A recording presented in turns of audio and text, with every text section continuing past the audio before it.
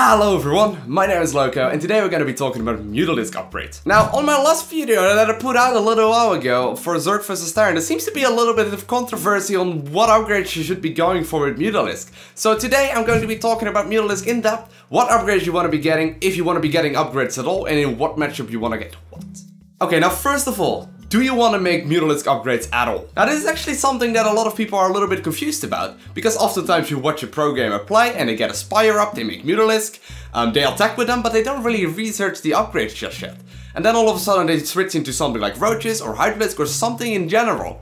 But they're not really making any Mutalisk upgrades. And they're a little bit confused by that, because when they go for Mutalisk themselves, it's kind of obvious that Mutalisk with upgrades are stronger, right? Now this is one of the most important things to realize, I guess, is that whenever you see a pro gamer do such a thing, or you see a live streamer doing that, he's either, well, he's just straight up forgetting the upgrade, which is something that happens sometimes, but it doesn't really happen that often. But more often than not, he's actually just doing the Spire play to force a certain reaction out of the Protoss opponent. Let's say you're playing versus a Protoss player and you know he's going for double Stargate, and you throw up a Spire.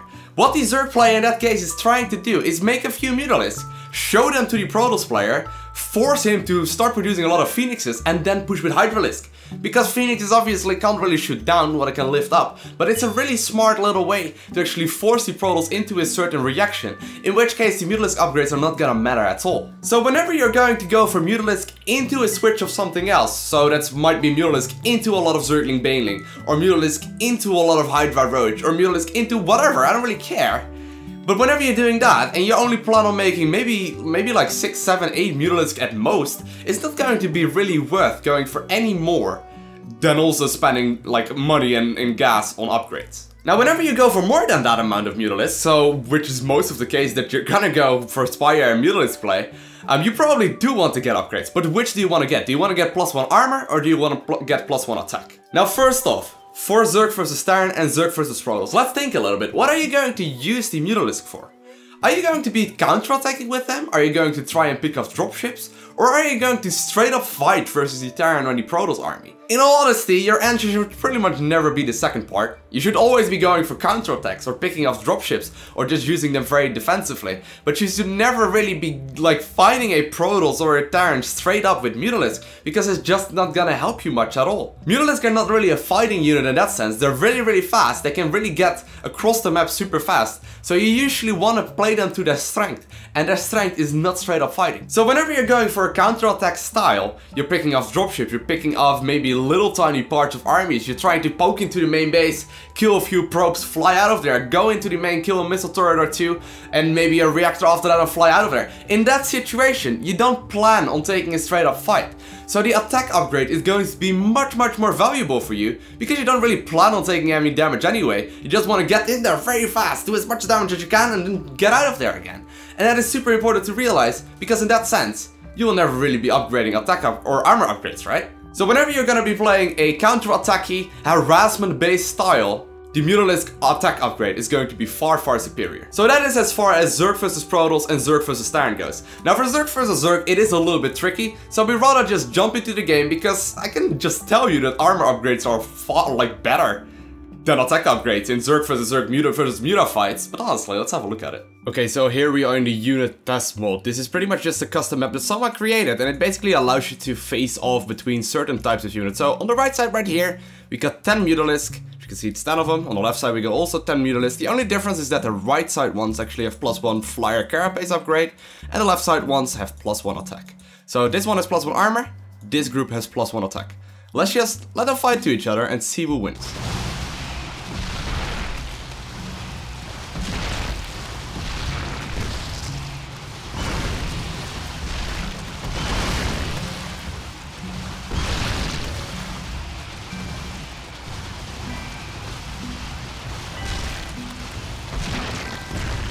Now as you can see, the +1 attack or +1 armor guy actually easily won this fight. I've done this fight a bunch of times actually, and this is the first time where there's 4 left. But every single time there's either 2, 3 and apparently 4 Mutalisks left for the player that was going for armor upgrades, opposed to the one that was going for the attack upgrades. So you can just see how much better the armor upgrade is in Zerg vs Zerg, Muta vs Muta battles. Okay, now just for argument's sake, once again, we have on the left side, we got all the Mutalisks right here. There's 25 of them right now. There's 25 Mutalisks on the left as well, or on the right as well. But the ones on the left have +3 attack, and for argument's sake, the ones on the right have +3 armor. Let's see how this one goes.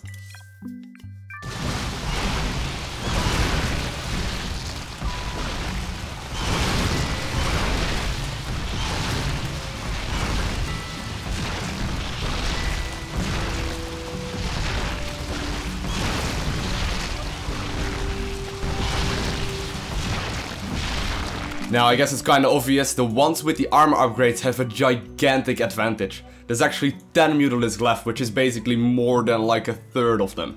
Okay, so to sum it up once more, in Zerg vs Zerg, you wanna be pretty much always be getting the armor upgrade, unless you know your opponent is going roach only. Roaches can't shoot up, in which case you wanna take the attack upgrade. However, if it's Mutalisk versus Mutalisk fight, the armor upgrade is going to be far superior. In Zerg vs Terran and Zerg vs Protoss, you will pretty much 99% of the time will be playing like a counter-attacky harassment based style, in which case the armor upgrade is not really gonna benefit you at all. So in that situation, gotta be getting the attack upgrade. I wanna thank you guys all for watching. Have an amazing day. Do not forget to smile. If you enjoyed the video, hit the like button. If you really enjoyed it and you want to see more of YouTube videos from me and stuff, click the subscribe button and you'll get a little notification as soon as I upload new videos. Well, thank you guys all for watching. Have an amazing day. Do not forget to smile and I'll see you again. Or how you play it, pretty much. In this series of videos, I'm going to go over the Zerg vs